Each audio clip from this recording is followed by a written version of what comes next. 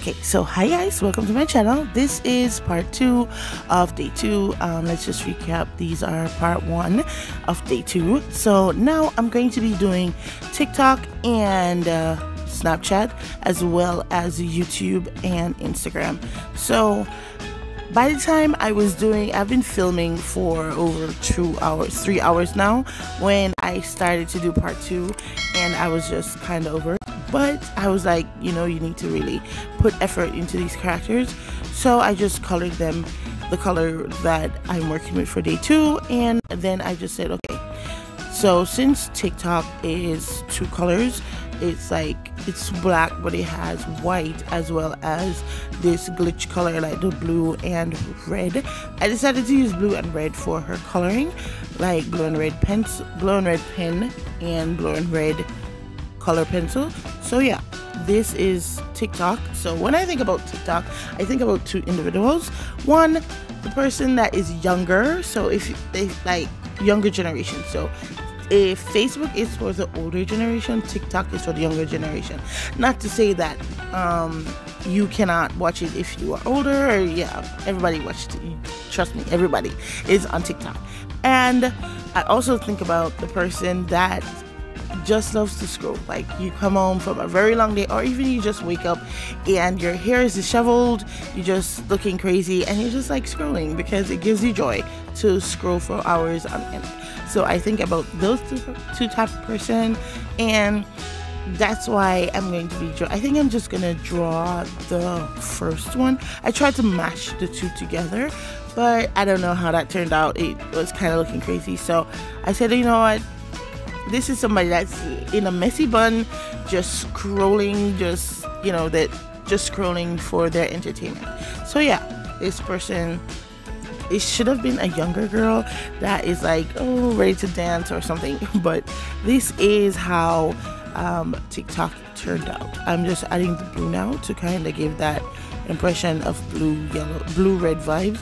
But I realized that I should have used a lighter blue pen to really sell that light blue color.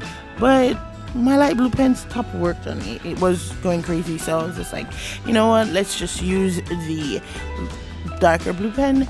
And that's TikTok basically. So now I am onto Snapchat. Snapchat is yellow, white, and blue. Yellow, white, and black. So I was just like, okay, let's use the yellow pen, and that was not showing up on camera. So I scrapped the yellow pen, and I was like, okay, let's just use a black pen as the outline because black is in Snapchat logo. And for this girl, I thought of somebody that is like just have on a filter on their face. And because Snapchat is not only about filters, but I mainly use Snapchat for filters. Honestly, I don't use Snapchat for anything else. I know people use it to snap their friends and snap score and all that, but I don't do that.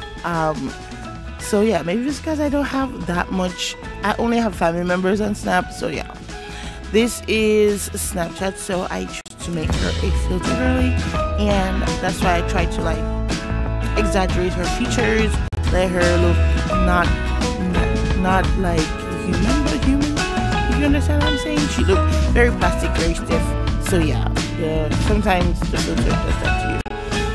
So this is the final look. Snapchat really turned out looking nice. I gave her a flowers crown.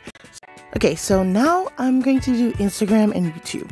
So for Instagram, I thought of like the beauty queen, the photogenic girl that loves to take photo or always is photo ready. So I tried to draw her looking nice and cool, and she has like really beautiful hair, beautiful eyes, not so awesome attitude, because she thinks that because she's famous she doesn't have to treat anybody nicely.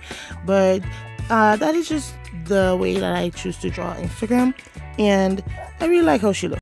The thing is, with this, it was looking absolutely crazy because Instagram is like purple, pink looking type of logo with a little bit of orange. So I was trying to replicate that to represent Instagram, and the girl was looking very beaten, very torn.